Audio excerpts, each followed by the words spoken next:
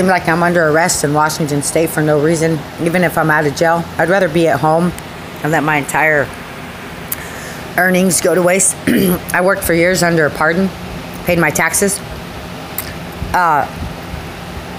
and this is the thanks I get.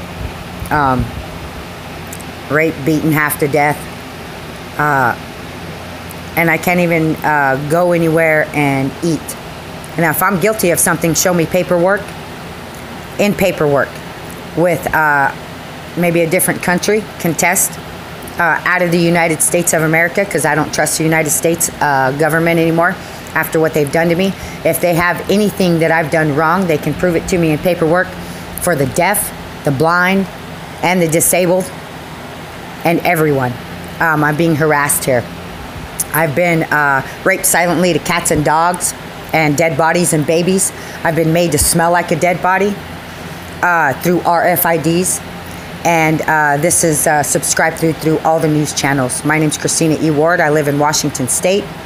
I can't tell the government anything here, or the state can't call the cops. I almost froze to death. I was kicked out of my home because I'm in pain. Doctors won't help me here. I was on a prescription drug plan with methadone for years for spinal cord injury. I'm going crippled. They took that from me because I smoked weed, marijuana, and it was illegal back then. It is legal now since my ex-husband started growing it, and I told him not to grow it. I didn't want him growing it. He took a reverse pardon with his brother, Timmy Gardner, and this is the thanks I get for it around the world. Thank you.